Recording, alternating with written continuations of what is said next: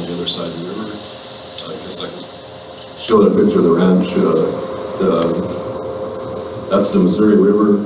This is a cut bank ridge, about 200-300 foot high. Some of the poorest land there is off the cut banks, the clay pan, pure sand to gumbo to bentonite from the cut banks. So there's some very tough soils to work with. But again, I'm going to talk about soil health and how you can build your system to get resilience. Again, we've destroyed the land over 50, 60 years of farming, and so now we've got to build it back. And so today I'm going to show some of the things that I did with, I'm supposed to talk on the irrigated ground, on how I use cover crops and stuff to heal that. But first I just wanted to show our operation. We're very intensive grazing. We custom graze for the neighbor, and plus then we run about 150 cow-calf pairs of our own, and I do custom grazing. We're from 100 to 120 head. And again, we've got to kind of just explain our grazing system. We've got deep pipeline to 2 cell centers, and this unit runs with a live stream running through it, so it takes a little different management. And plus we also lease some core land, so that's always a challenge. This year the lake came up, and about 1st of July, so then everything got to move out. So then I'll run one herd down there, one herd on the pivot, and the custom graze go on these others. So this year we got to run the herd from the river bottoms with the ones on the pivot. And plus then we seeded all our other cropland, or the majority of it, back to grass. Again, a very diverse mixture of grasses and legumes, but first we healed it by planting warm season covers for 4 to 5 years straight, and then planted back to a diverse mixture of grasses and legumes. So I guess I'll get started here. Again, the 5 principles of soil health. You've got to keep that ground covered. Again, I feel we've got to take care of the land, and we've got to take care of the life. The soil is alive, so to make the soil critters below ground, the herd below the ground, is what we've got to be managing.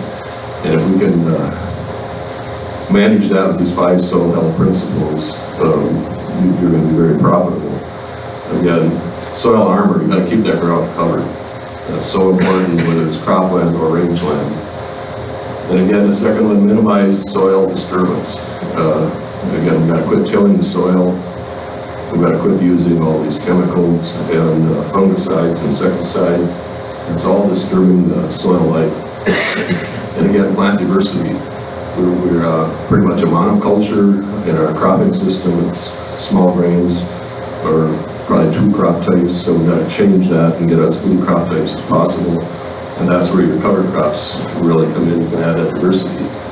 And again, the covers, you can have a living root growing as long as possible. Where in the past, we've got grain crops, wheat, for example, that grows till planted in 1st of May, and by late July, it's actually ripe, so it's actually not a living root anymore, so we've got to extend the growing season. And then we've got to get more livestock back on the land. That's so important. Again, this is a pivot. It's 128 acres. So that's what I'll talk about today. And then there's also a pivot on this side. There'll be slides in there where we grow a cover crop. This is our hay production. And we, for example, when we take this out, well, I guess I'll go with this other first. These are 7-acre paddocks on a pivot and very high stock density, and we'll also split those with a poly wire, and that's the rig I use. You got your reel on there and your step-in post, so you don't have to get off the 4-wheeler. You just hook up your wire, drive along, every so often stick your foot out, stick the post in. So in 10-15 minutes you can take a fence down and put one up. So you can make it very simple. Again, we use fiberglass tanks. Again, it's very convenient for the small calves because we calve in late May, June. Again, that was probably the biggest thing we've done with the cattle operation, is to change that calving date. It makes life very simple and a lot more enjoyable. Me with my wife Bonnie and I, we both actually worked off the farm. I worked for the Soil Conservation District of Burley County, and for about 10.5 years, so I had to make the ranch run on its own. So you sure say I couldn't go have another full-time job at your cabin in February and March. So you cabin May and June out in the pasture. You don't have to look at the cattle. And we check them sometimes every third day, sometimes once a week, and cows are a lot better without you around. So our calving percentage is actually going up. Normally what we do, we turn bulls out about mid-August. At that time, any cow that doesn't have a calf on her side goes to market. This year on the herd we had the river bottom, there's 95 head there. And out of the 95, there was 8 that didn't have calves that side. So either they lost their calves or they were open. So that in the past, generally we'd have about a 10% open in the fall. And again, when we calved early, we still lost calves. So again, that's probably the best thing we did was change the cattle. Then again, just on the center, we just use by the tank. We use one. I use this ribbon. At first, I put 2 of them on, and one worked just fine. Cattle get so used to that electric fence and the poly wire or this poly tape, so it makes it very easy to move cattle. Just another shot of them out on the pivot. Again, very high stock densities. And just kind of a before and after. On the left is where we get grazed, and on the right is what hasn't been grazed yet. So we'll graze that. Sometimes we graze it 3 times over the season. This year we got just a little over 100 grazing days per acre. When I first seeded this pivot into grass, the new mix, people said, well, you're crazy. Corn was about $7 a bushel. Why would you possibly plant it into grass? I said, well, if I planted corn, I'd make too much money. So now it's a little different story. Corn prices are way down, and you have no inputs here. There's no fertilizer. The only input you have is the irrigation water. And again, the time to manage it, to move the livestock, that's quite enjoyable. We move them once a day, generally on the pivot. And then plus you get behind, you don't have enough, you got too much grass, you can always hay it. We set up those fences in the back. Sure. It's in the arc, so you can hay those. When we first put this in, we had it in a wagon wheel, we did half of it, and a wagon wheel, I think we had 8 or 10 paddocks out of that one. It's long and narrow. And one evening the pivot made its revolution. The only good soil we have is around the pivot point. And here it's pure sand, there's a big hill here, there's clay pan, so it's some very tough soils. Well, anyway, the pivot stopped there, but it didn't shut off, so you can imagine water there all night. So it was just a mucked up mess. So then I just ripped those fences out and hayed it a couple of years, and then put in this system. So we added, this was the original water points, so we added 2 more water points there and 2 more here. So there's 4 paddocks off of each water point. And again, 1 to 2 days in each paddock.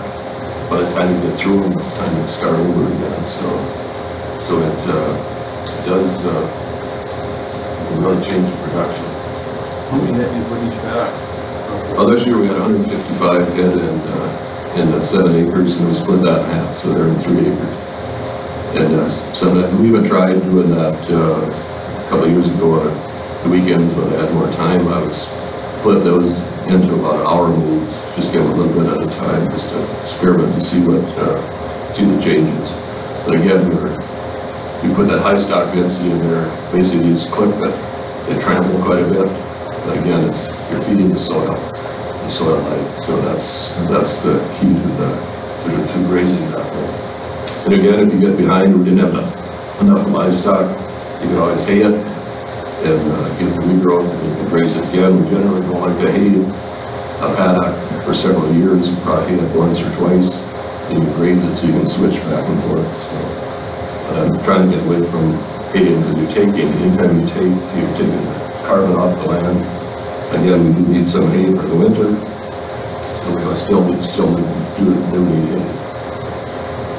And this is how the pivot runs. There's a undercarriage, you cross over the wires. Here's the next one. So that by wherever it crosses, we put 2 wires. We tie them together. They're both hot. So the tire comes there. In some places with these different types of soil, they get quite deep ruts. So you'll grab the bottom wire and pull the top one, and it walks right over it. It's not a perfect system. We don't have it parallel, so the pivot is running over all the fence at one time. So it's they're kind of a little bit of an angle. And once in a while, it will catch one of the tires and wrap around the axle. That isn't a very good day, because you're not there and it just keeps rolling and keeps pulling and pulls all the fence around. So it's like I say, it's not a very good day. But, so you always check these to make sure they're tied together, and they'll walk over it. And another thing, if you stop the pivot on the fence and you reverse it, that's usually asking for trouble too, catch on there. So it's not a perfect system, but it definitely does work. And then in the fall, we like to leave a lot of grass, so there's some old grass there for the next spring. So when, again, very lush in the spring, so you got old grass with that, and it balances the diet that way. Just another shot of show you what the grass left at the end of the season. And then now I'll go into the other pivot where we've got 2 pivots where we grow forage for the livestock. And in the past, we would generally hay it 5 years, 4 to 5 years, it depended on, you got winter kill.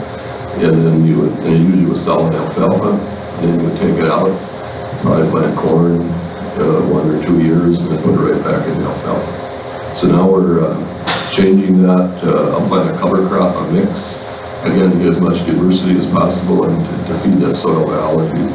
So we'll do that probably 2 years when we take the hay out. Usually in June, take the first cutting, spray that, hay it, and then plant a cover, and then graze that. So this is what we did last year. It's hard to read on the bottom there, but the mix, there was about 12 different things in there. It was anywhere, it was soybeans, cowpea, crimson clover, Berseem clover, sweet clover, hairy vetch, Sudan grass, pearl millet, proso millet, buckwheat, turnip, radish, kale, sunflower, Italian ryegrass, and field pea. Again, as much diversity as possible to feed that soil.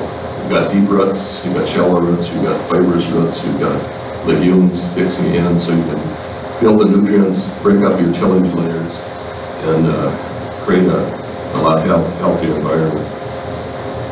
And that's what it looked like in early October. You can see the field peas are blossoming. That stuff is 6-7 feet tall. So then that year we thought, oh, why don't we just, this was in October, early October, we were going to just swath it and leave it and swath graze it. That stuff was so tall and slippery, it didn't work very well. So my son-in-law Jesse was out and running the hay machine. He said, this isn't working very well. I said, let's try something different. Again, this is a half circle pivot. So the outside track, we cut a swath there and measured that, divided that into 20. And so I would stand out there on top of the four-wheeler with a flag on a stick, and he would start at the pivot point and cut a path out towards me, and then he'd go over to the next flag. You could see the pivot point, and we'd just go back. So these are about 2.5 acre strips, and we would, I said, it probably took us a couple hours to do that, but again, you have these openings when show the fence. So this here's when we're grazing it late October. And again, it's very high nutrition. It's the Sudan grass and the millet. Of course, they froze, but you've got all the other brassicas and legumes in there are green. So it's a balanced diet where so you don't have to supplement and get more roughage out there. There's another shot of how tall that was and then how we set it up with the pivot. There's another shot of the cattle. Again, very very high stock densities out there. I think we had 105 pair out there last year, and I got the economic data to show that. But again, it's showing you can see the lanes. The object of putting those openings, when the pivot crossed those, the stuff was real tall, and it would just pick that wire up, and then when it hit the opening, it would drop back down, and then the cattle also could see the electric fence, and so it worked out quite well. And this is how I set it up on these pivots. They've got on the pipe here, there's a hole there, so I got these plastic pipes, they're poly pipe, about 1.5 inches in diameter. Just put a staple at the end, a high tensile wire, and then between each tower, I hung the PE pipe down with an insulator and just attached my wire there. So this is very flexible, so you can move over the top of the crop and it gets that opening, drops back down. So that worked out quite well. It usually takes 2 people though when you want to move the cattle. So you start moving that pivot, and that end is open. There I have a temporary fence. So if I go to the pivot point and start it, as soon as that thing starts moving, the cattle would follow the pivot and get around it. So then I usually had Bonnie come and help. She would start it and I would move it at the other end until we moved it that distance, and I'd set up my temporary fence on the outside. This again showing another shot of where the PE pipe hangs down. And again, what I want to show there is what we need. We want to trample, probably take 40, 50, 60% of the biomass there, but trample the rest. That's feeding the livestock under the ground, which is very important. Again, to build your soil health, and get everything more in balance. Again, just showing, again, you got all the dung and urine out there. Again, building armor, so it's ready for the next year's planting. Again, it's another shot. When I would seed into a cover crop or any field, I don't want to be able to see the soil. I want it totally covered. That's so important. This was economics. Again, first in 2017 we planted, actually I rented it out, the neighbor planted wheat in there, and about the 1st of July or so we hayed it, and I think we got about 2.5 tons an acre of hay, and then we planted the cover crop. And the cover crop, the expense, the seed was about $40 an acre. I seeded it myself. I rented a drill from the district for $10 an acre. I figured about $3 for fuel. I did do a burn down, about $10 an acre for Roundup. And I figured the electricity for the pivot for the whole season was about $26 per acre. The repairs was about $10. So I had about $99 an acre growing the cover crop. But this is what I got out of it. I grazed it for 26 days with 105 pair for 27, 30 grazing days. Divided that by 56 acres, that's 48 grazing days per acre. I figured the high quality was casually easily being 2.5 pounds a day. So that's 122 pounds of beef per acre. 4-weight steers, or steers and heifers together, easily would have brought $1.70, so that's $270 income. So it's about $100 an acre that we return on that. Again, that was growing the cover crop after the wheat crop. So I never put in the economics of the hay and the wheat. Then in 2018, I planted a full season cover crop, early season. So we planted a diverse mix on May 3rd. It was a mixture of oats, peas, vetch, Italian ryegrass, turnips, kale, Grazing clover, rape, German millet. Again, tremendous diversity. We hayed that on July 5th at about 2.2 tons an acre. So now I don't have to plant another cover crop. I'll just let this regrow. So when you hay it, set your shoes as high as you can, so you leave quite a bit of the biomass there, and you get the regrowth. Of course, this year the vetch didn't come very well. The peas didn't come back. Quite a bit of the oats did. The Italian grass really comes on later. The kale and clovers, you saw a little bit of that. And the German millet, that showed up quite well. And then of course Mother Nature planted its cover crop too. They planted a lot of wheat, so there was a lot of kosher, lamb's quarter, but all things that cattle do quite well, it's very high in nutrition. So we graze that, strip graze it from August 25th to September 12th with 155 pair. Yeah, we basically did the same way, we just give them so much each day or every other day.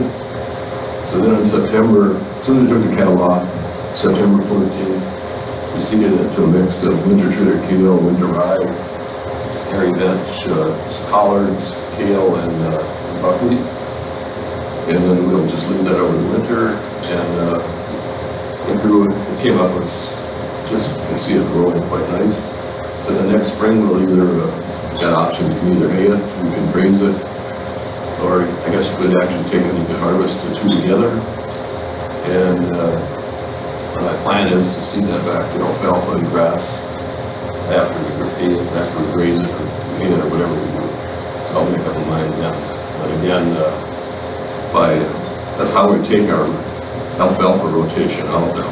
Again, it covers a few years. But again, always, when you're haying it, the irrigated ground, you'll take off probably 3 to 4 cuttings, and so we'll, again, taking, so we want to build it back before we seed it back to a diverse mixture of grasses, grass and alfalfa. Yeah, that's what it looked like in September when we were grazing. Again, we had 155 pair on there. There's a shot, I don't know if this will show up or not.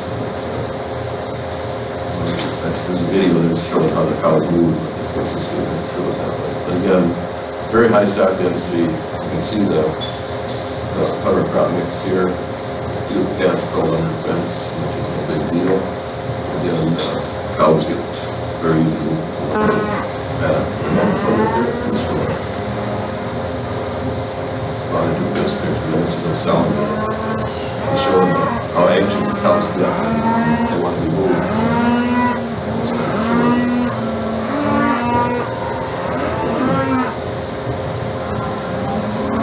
See how shiny these cows are. Most don't have big calves, so it's no big deal. They'll grow up. Again, we don't wean the calves. We leave on the cows all winter. We them probably in March.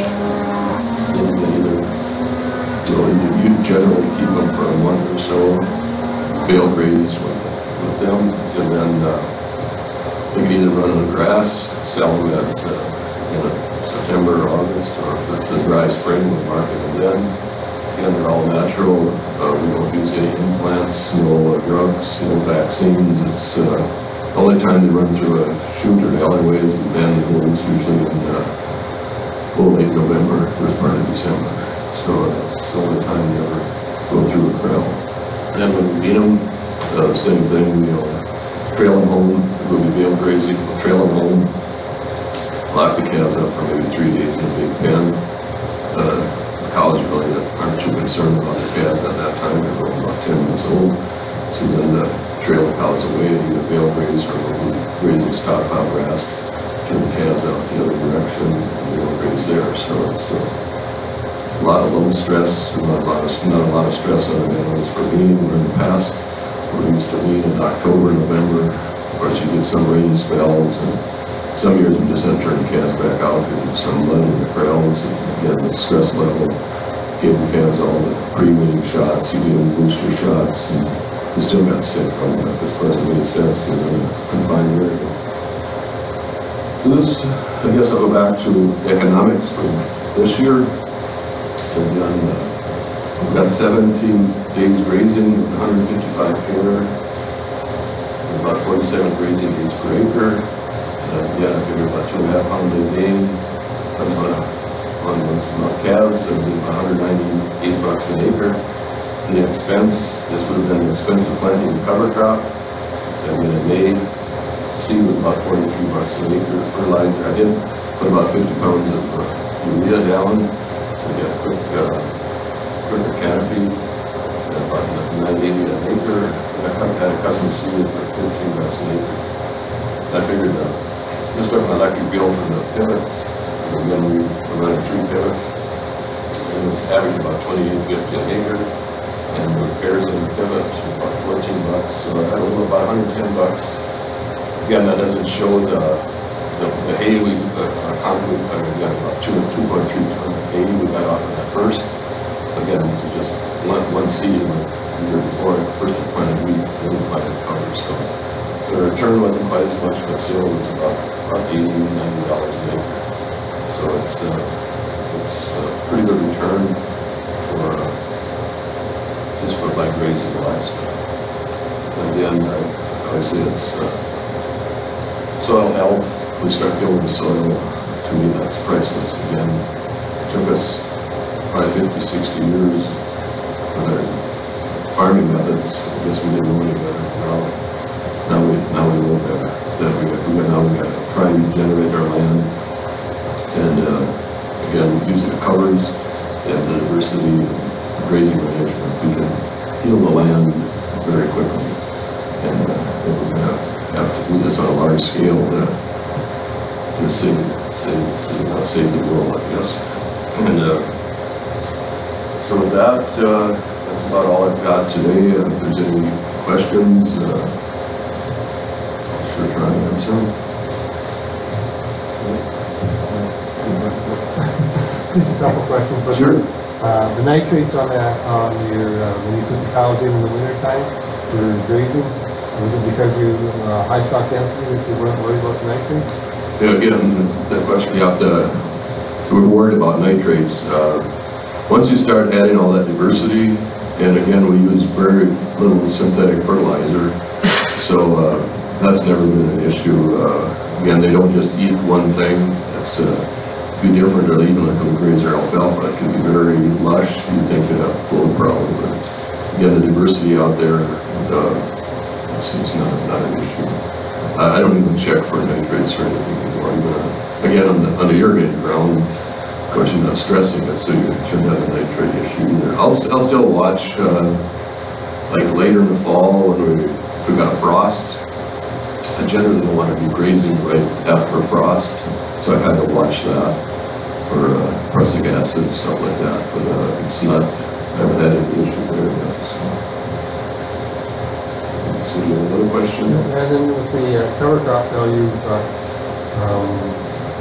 want to save the world, so you want to, how many years after cover crop, or how many years in cover crop before you can go like to a corn crop or a wheat crop?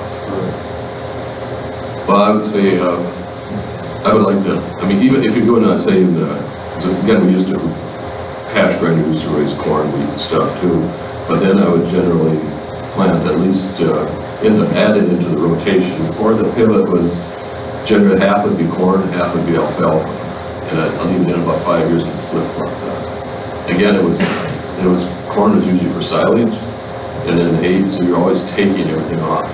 And then we switched to adding peas in the rotation, or wheat in the rotation on the pivot, so that gave you an opportunity to plant a cover crop after the wheat or after the peas, and then you could graze that, so you could build your soils that way, and then seed it back to again back to your cash crop the following year, or into the alfalfa and more of the rotation. But then on dry land, we would generally, like say in barley, we would plant a cover crop after barley, say the 1st of August, somewhere at that time, and it was amazing the amount of growth you could get even with very little rain, and we would cut back on fertility each year and still get the same yield as we did where we were conventional, so we kind of experimented that way. So again, depends on how degraded the soils are. Again, when I wanted to seed it back to grass, that's why we did like up to 5 years on the poor soil to build it. So then you get a very deep root system in the grass, and you broke up those tillage layers. Because again, back in the days when we seeded back to grass, we never fixed the problem. We still had those plow pan layers, so we had those restrictive layers, so a shallow root system, and then but by doing the covers, all that diversity, you broke up those tillage layers, added a lot more nutrients in the soil, and very, very deep. So now you get a very deep root system on the grasses that we planted.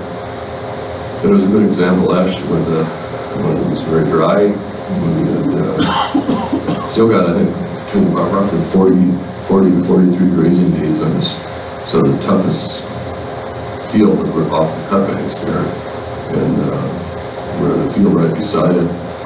Our neighbor hated that all the time. He got 8 bales on 40 acres. So it was night and day, but the same types of soil. So you can, by adding that diversity, it's going to help with cash breeding crops if that's your practice. Good question. Almost answering the question. I was curious how your hard pan or your tougher soils have responded. You've seen the compaction go down and deal with intense grazing? We did, like on that pivot where we had that 155 head this year, when we went to seed that rye, we did have some compaction on the edge of the field, and then, so what we did, we just turned on the sprinkler, put a 1/2 inch on and watered and seeded it. But now with these diverse mixes, we will break up some of these compaction issues too. But again, the compaction issue is generally the amount of time the animals are on the land. And if you've got good cover, it creates like a sponge effect. Like that pivot on the east side where we had the covers, that was actually the only, I think that was only the second, let's see, 5 years when we took it out. I think we did covers once in there. So now I'm trying to change this practice of adding at least 2 seasons of the diverse mixture of covers to break up some of the compaction issues too. So, and it depends on how degraded the soils are when you start. You know, again, start building the organic matter, and you create that spongy effect, and you're not going to have the eliminate your compaction issues. Just one more quick question. Do you have a baseline of what your soil health was when you started, and how you worry about that? Well, in the past, say 20 years ago, we used to soil test pretty much everything, and our organic matter was anywhere from that 1.7 to maybe that 2, roughly in there. And I did some soil tests just to see what the organic matter was, and it's probably 2.5 to 3. You know, I still got quite a ways to go, but again, show the soils. I mean, the topsoil is probably about 3-4 inches. And you got all the restricted layers, so it's most of it shouldn't have been farmed in the first place. So it's some pretty tough, pretty tough soils. Very steep. Some of the top of the cut banks are called Class 6 land back. It's very steep. The hilltops is actually sandstone and all eroded away from wind or water erosion. Your draws at about 45 feet of topsoil by the fence lines. So we had an idea back with technology in the early 80s. We terraced that to stop the erosion. Well, I had to take the terraces out so I could heal the land because I couldn't no-till over them, they were too steep. So I hired a neighbor with a blade, and we just knocked the terraces down enough so we could cross them. But then again, I did, on that unit, we did like up to 5 years of covers, and then seeded back to a diverse mixture of grasses and legumes, where in the past when we seeded grasses, it usually was crested brome and falcon. Now we do about 10 species, warm and cool season native grasses and introduced grasses, and then we add more legumes like alfalfa, red clover, cicer milk batch. Then we'll even add some of the wildflowers in there, like purple berry clover or sunflower, stuff like that, just to add as much diversity as possible. Try to imitate the native range, and again, it's how native range get evolved, so we gotta try and imitate that. Any other questions? I hope we did on time. We got quite a bit of extra time. I guess you took off, so I don't know what's left. What do you use for seeding your grasses? I mean, obviously a big size seeds and small size seeds. Like I said, now the district does have a tie drill that you can seed all these grasses, but back then I just used rented a neighbor's drill, a 750 or 1560 down here. It was a little tough with the real fluffy seed, but again, when we seeded it back to grass, we usually mixed cover crop mix with it too, so you had denser seed in there. You still had, it wasn't a perfect system, but we'd have to stop every so often, stir it up, and so but it did work. So, and I learned the first year I did it. They say you can't plant warm season natives in August because it won't set a perennial rut. It goes by day length, and they were right. So the next year, that was 2006, we seeded this in 2005, and in 2006 was the extreme drought. Okay, now grass at the pivot was very thin, so I had to interseed, so I had a cool season grasses into that. And then we grazed it the following year. But it took about 5 to 6 years, and pretty soon the native grasses started showing up. Now it's big blue stem switchgrass, so it's, you gotta have patience with Mother Nature. It seems like it takes, especially these native warm seasons, it takes several years, so don't give up on them. I mean, you don't think they're there, but it's amazing when you change the management. Again, high stock density, short time in a let it rest, and it'll eventually it comes back. So. How are we doing for time? So we got 5 minutes, so we got 5 more minutes of questions.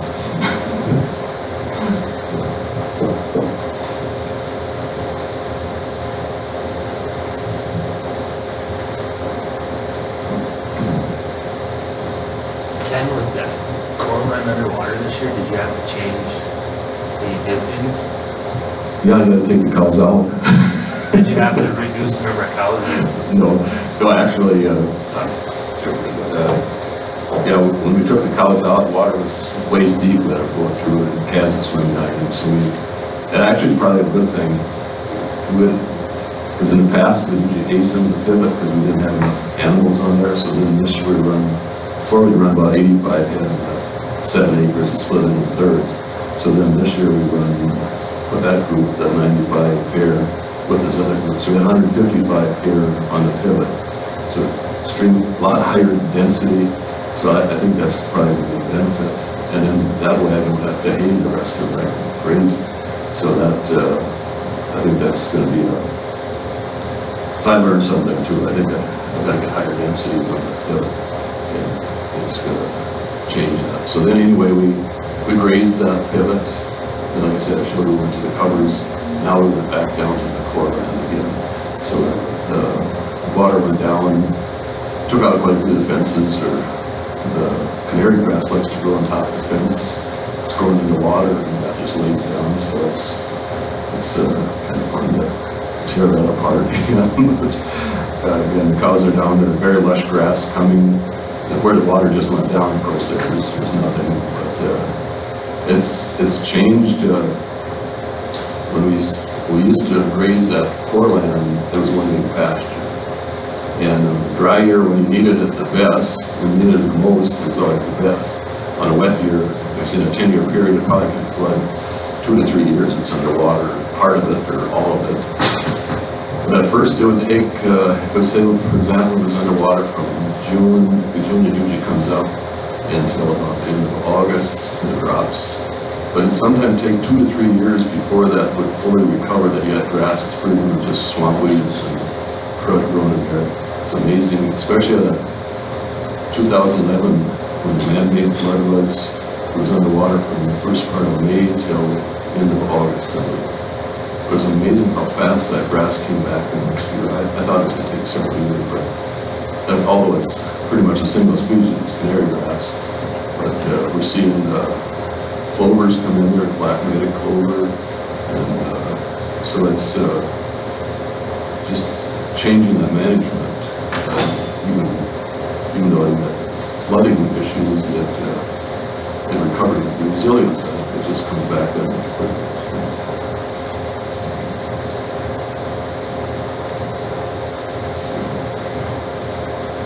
I guess thank you all for sticking here all through my presentation.